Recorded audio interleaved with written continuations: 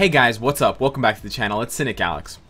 Have you ever wondered why Netmarble has chosen some of the characters to be native tier 2 while others are just regular tier 1 characters that you can make tier 2? For example, is Proxima really stronger than Hulk in the Marvel Universe? Is Ebony Maw more popular than Thor? Why are some characters native tier 2 and others aren't? If there was a new update to the game that allowed you to advance one of your characters up to native tier 2 power level that wasn't already native tier 2, would you like that? Kind of a build your own epic quest for one of your regular tier 1 base characters, like let's say Captain America? Does that suggestion sound like fun to you? Well, if you enjoyed that, you'll enjoy the rest of this video, because today I'm presenting some of my best ideas and some of the community's best ideas in a kind of compilation of suggestions and theory craftings for game modes or changes or additions to this game and the characters in it to make it even that much more enjoyable and fun. So the first one is one of my own, and it's kind of a combination of different things from different games and also from this game. So we already have the idea of advancing a character up to tier 2 once they've achieved their maximum tier 1 rank. You get all their gears up to level 20, you get their character level up to 60, you master their leadership, and then you can get on the way to tier 2 kind of ascendancy, and you need to collect their bios and you need to collect all these other materials. But that is as far as it goes. You know, Captain America, once he gets to tier 2, is not going to get a huge jump in power level beyond that. You know, you could give him a really nice obelisk, a CTP for example, but it's never going to be on par with the kind of stats, for example, I'm talking physical attack, physical defense, energy defense, and HP, will never be on the same level as some of the more powerful native tier 2 characters, especially the ones that are the double cost native tier 2s, because we know those are the ones that have the highest base stats and the strongest passive effects.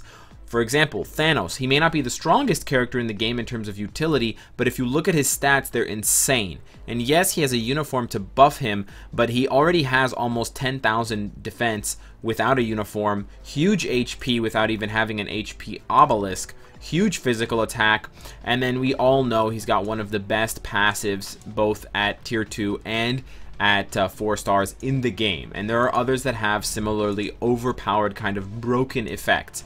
But now I ask you, what if you could give those kinds of things to one of your native tier 1 characters? Now, they could be tier 2. I actually imagine that they would have to be tier 2, but then you could theoretically take one character of those characters that you have at tier 2 who's not native tier 2 and take them on an extra quest, and I would call this kind of an account ascendancy, and it would have some qualifiers. Of course, you'd first need to get the character to tier 2. You would need to have them fully equipped with an ISO 8 set, fully maxed out, awakened. You'd have to give them a 6-star obelisk, max out all their skills to level 6, give them maybe, let's say, 5 or 6-star Uru, but then you could continue that quest to make them even more powerful, and you could kind of ascend them to native tier 2 level. That would be pretty easy for Netmarble to put into the game. They would just basically give your character extra stat buffs. As we know, there's a pretty big sizable stat boost when your character goes to tier 2, and you can see it here at the bottom.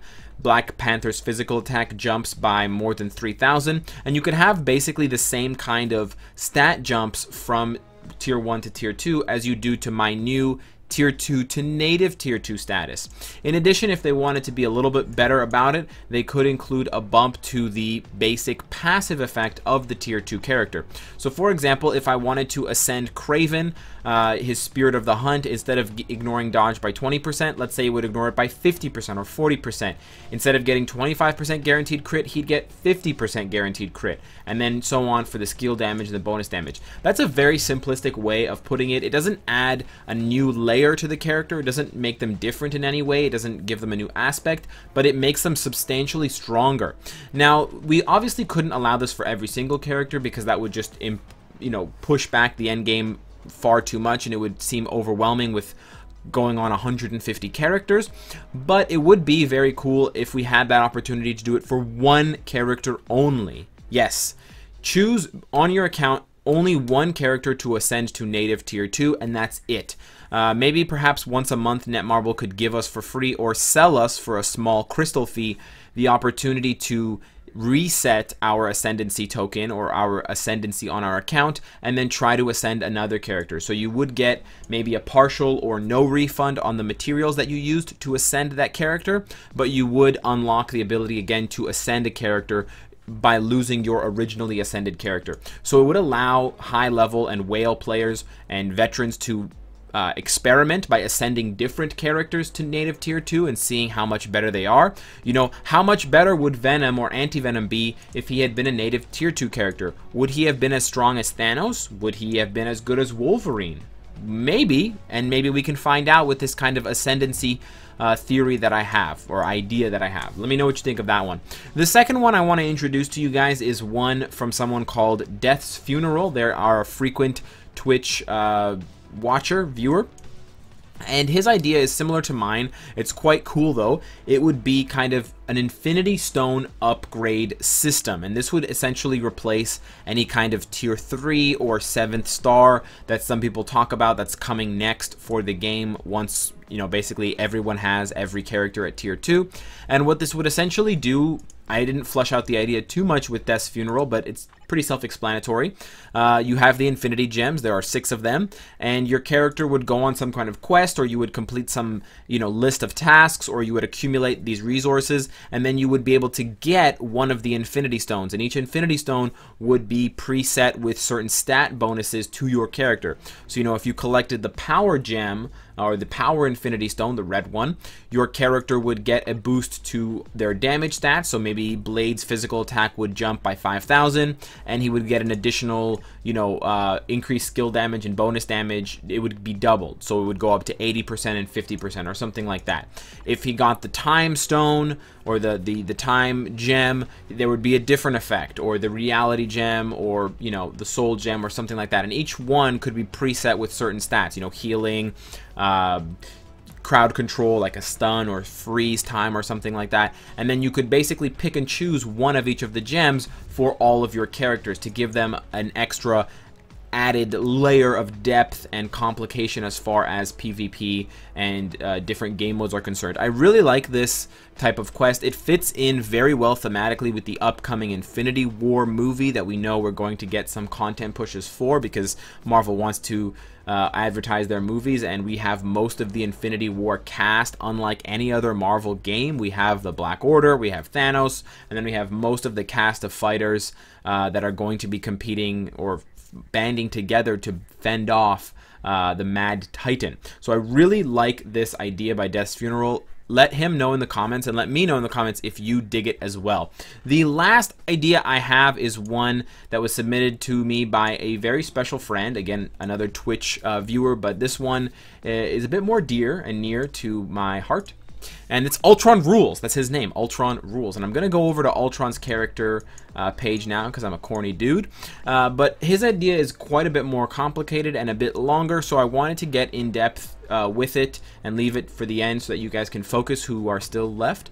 And essentially what he wanted to do was introduce a new game mode. So this is not having to do with characters specifically, not having to do with upgrades, but this would be in a new game mode, or would replace an existing game mode, and it would basically be like a weekly quest. Now, I know a lot of people don't like all of the daily grind in this game and how it feels as though it's a full-time game, but this one is very cool because not only does it reward you for playing every day, but it also allows you to experience it even if you don't play every day. You just won't get as many rewards. And you can basically imagine this as like the daily login for the month, except it's a weekly login, and you just have to do a little bit of stuff to get through it. And essentially what it entails is that it would be a 6-day quest that culminates in a 7th-day boss fight. So you're building up to this epic boss fight.